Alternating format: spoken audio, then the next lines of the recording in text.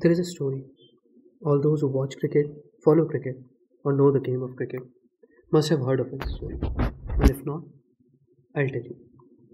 Once upon a time. Well, usually that's how the stories start, right? But no, not this one. The stories start that way because people have heard it from somewhere and they pass it on. But this is not the one that is being heard. This is one that the people have seen, and it happened 2 decades ago. Well, I'll not go in the exact timelines because I want to keep it a story. So, this happened some decades ago. A household name of cricket, Master Blaster Sachin Tendulkar, was not amongst the runs. Just don't turn away. He was not amongst the run. This is a real story. He was fighting for his run. And he figured out that there was a short on offside, particularly the cover drive, that was putting him in trouble. He has got out to it quite a few times in that series. So in the last test, he walked on the field, where on the night before he has decided not to play a single cover drive. Well, this might sound tricky to some and easy to some other. To eliminate the confusion, cover drive and straight drive were the favorite shots of Sachin Tendulkar. It's fair to say now that when he decided not to play a cover drive, he had a tough task in hand. There's one more thing that we have missed here. The series was against the Aussies and he was playing in Sydney. But that's how the legends are made. They take some task, they spice it on, they take it against the toughest oppositions. And when they do it exactly the way they have planned, we call them legends. That day, Sachin didn't play a cover drive. Even the straight drives were racing to the long gone boundaries instead of going on to the offside boundaries or the straight boundaries. He batted that way for 400 balls and scored a double century. Again, there's not a story, there's a real incident, and people have seen there in their full consciousness. But why I'm calling this a story? Because people have narrated this like a story is being narrated by a granddad to this grandson.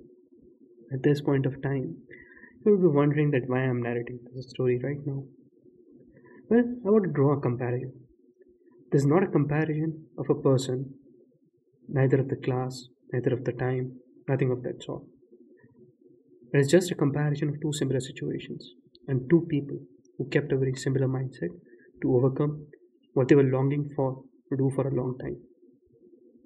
Cut to present day. This is again the last test of the series against the mighty Aussies. And once again, the man in the subject has not scored a century for quite a while.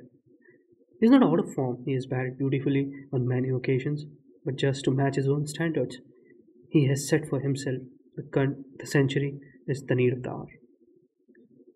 This time, is the man, or shall we call him the legend of another generation, wants to replicate the same feast of a task that Master Blaster once did. He walks out, greets the youngster who has just scored a brilliant century, and puts her head down. The head that just had one thought to play with all the discipline anyone has ever seen in this game. The thought was to play with all his strength and not to give even a single weak point to be harnessed by the opposition. And the strength that he had was his defense, and well, his leg side game as well. Again, the opposition here is the Aussies, and they left no stone unturned to tumble the head of the great man. He was presented with a constant 7-2 field and a bowling of top quality. But oh dear, you can move a mountain against its will, but you can't move a head of as stable as of a legend without his wishes.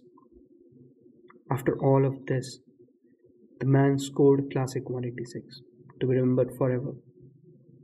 But that's not the point. The point to be noted here is that he just scored 5 boundaries till he reached his century. He did reap the rewards of the pressure that he created in the bowlers, but still, he scored almost 70% of the runs on the leg side. Well, that was the story that happened 2 decades ago, and that has repeated itself again. It repeated itself, but again, there has been no comparison. It was just a form of sheer character and the willpower that was being shown in both the stories. And that story has repeated to let us witness the 75th century of the best cricketer of the generation, Virat Kohli.